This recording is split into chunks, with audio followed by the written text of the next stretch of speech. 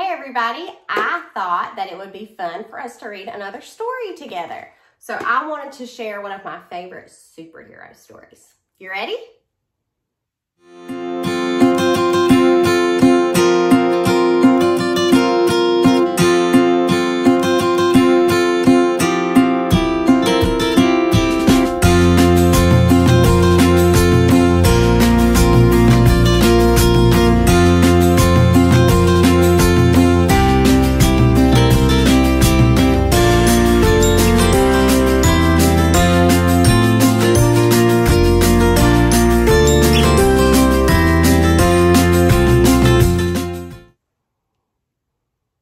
Okay, this story is called T-Rex Trouble. Dinosaur fossils were on parade in the city of Metropolis. The various dinosaurs looked huge and amazing, but they were just a bunch of dry old bones. That is, until Lex Luthor appeared and sprayed the T-Rex skeleton with his special foam. With this foam, I can create some powerful allies of my own and become invincible. Ooh, that sounds bad. Lex Luthor's special foam covered the fossil and the T-Rex came to life. What would you do if a T-Rex came to life?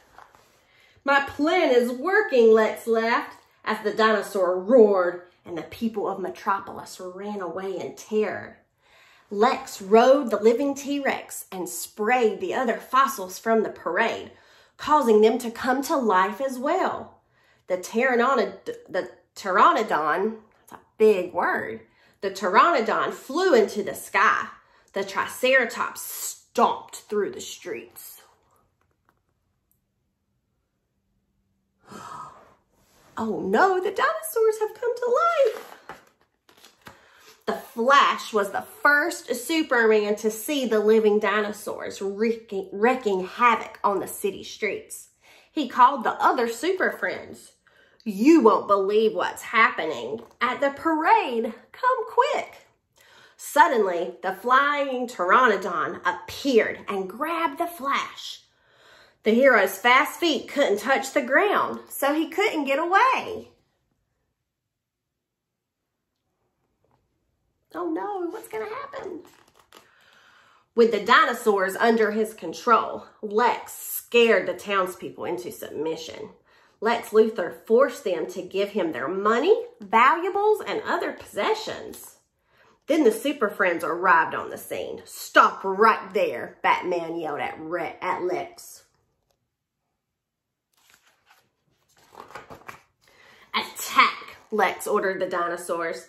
The dinosaurs charged at the Super Friends.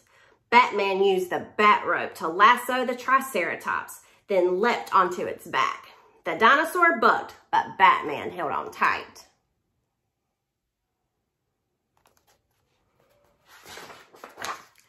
Green Lantern created a glowing green tornado with his power ring to distract the pteranodon. Then he rescued the Flash from its grasp. He set the Flash safely on the ground. Thanks, the Flash said. For a second, I thought I was going to be fast food. Superman took on the T-Rex. He avoided the dinosaur's sharp teeth while he kept the dinosaur's powerful jaws from snapping shut.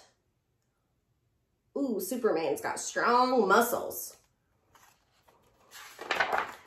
Then Batman saw a grocery truck and he had an idea. He steered the Triceratops into the truck, knocking it over. Meat and fish poured out of the truck. When the prehistoric creatures smelled the meat and fish, they ran to the food. They must have been hungry. The pteranodon and the T-Rex started to eat.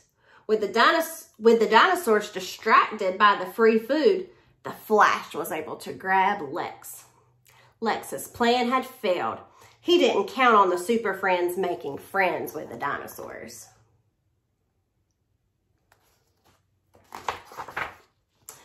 The Super Friends built a home for the creatures. Everyone cheered. The Super Friends saved the day.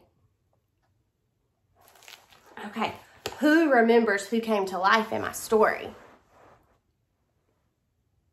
That's right, the dinosaurs came to life.